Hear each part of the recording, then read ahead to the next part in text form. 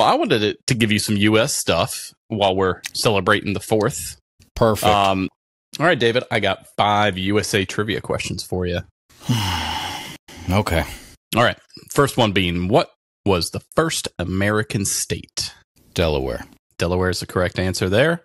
What was the name of the first permanent English, in parentheses, American colony? Which I think Central Middle, we went on a field trip there. It may have been when I was still in Westminster, but I definitely went on a field trip to this place. So it's close to Maryland. Is it a state's name? No, it's the town it's in Virginia. Yeah. Oh, man. And the name town is Charleston. No. You're close. That's West Virginia, huh? You're close. That is West Virginia. Is it Arlington? No. It has town at the end of it. Someone's first name and then town. Oh, fuck. Named after the king of England at the time. Charlestown. No. You weren't that close. It's my middle name. Jamestown. Mm-hmm.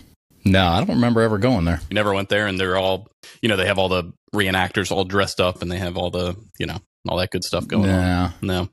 I might have still been living up in Westminster at the time. Okay. Well, what is the oldest European-founded city in the United States? Man, I just looked this up like 3 weeks ago. Well, we're living in the state it's in. The oldest European founded is Pensacola.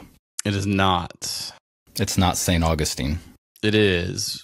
No, that's the oldest continuously inhabited city. Fact check me. Okay. Pensacola is the oldest.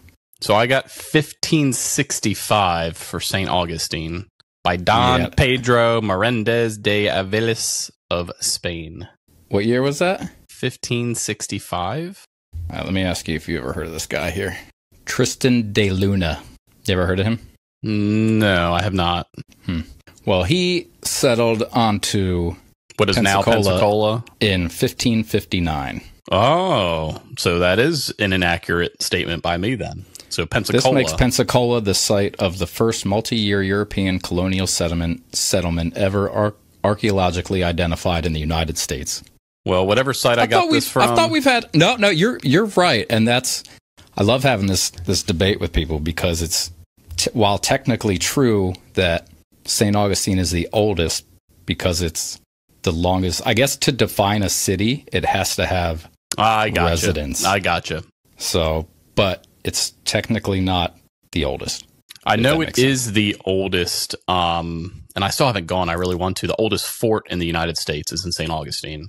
Yeah. I really want to go because it looks awesome right on the water there. So yeah, your site's correct, but most people don't know that Pensacola was in fact discovered first. That's pretty cool, actually. But both in Florida. Fun fact. How about that? And both in Florida. What was the first European? I'm sorry, who? Who was the first European to land in North America? And I want to say there's a Nickelodeon show that should give you the answer to this. How old is this Nickelodeon show? I think it's from Nickelodeon that they said it. I got to check. Oh, I think it's SpongeBob. It is. Yeah, it's SpongeBob.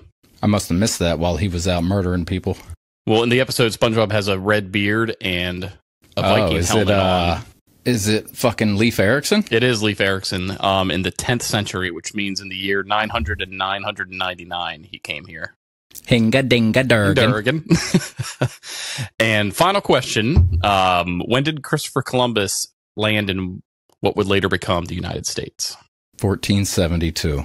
The number you're looking for is 1492, but from what I have, I don't know if I trust this website anymore, is he didn't. Most historians agree he landed in parts of Central and South America, as well as some Caribbean islands. When? When what? 1492. That's when he sailed west. So when did he land at all those places? Or is it just argument of where he landed? Correct. So they're saying that most historians are on the same page that he never landed in what is now the U.S. He never did it. Okay. But he technically landed in America. Correct. So Central America would be considered North America, but South America would not. But also Caribbean islands are technically North America too. Right. But if all they say is America, then technically, Right. no matter where he landed. But so we- what is we have a Columbus the story? Day. Like, what did we learn? Where did he land? Let's see. The Pilgrims landed in Plymouth Rock, so that Right. wasn't Columbus. People get that mixed up a lot, I feel like. But like when we're learning about him, like you're sitting in, 4th, 5th grade. You Where learn did the about- Mayflower? No. Pull Mayflower was the Pilgrims. He was the Nina, the Pinta, and the Santa Maria. That's right. Where did either of them land when we're being taught that? Right. I don't know. But we have a whole holiday for it. We have Columbus Day, Sounds But like just another reason to drink. but he never landed here. Wild, right? It is wild. He landed, in the Bahamas, San Salvador. Which is America? The Bahamas? Yeah. No, Bahamas are not part. Are they a territory? I don't know. That's why I'm asking you. I don't think they are. And then it says here he never set foot in today's United States. Isn't that wild? That's great. Like you ask anyone who discovered the U.S., they'd go Christopher Right. Columbus. Yeah. But really, Right. he discovered the Americas, Right. right? But more South and Central and the Caribbean. It's wild.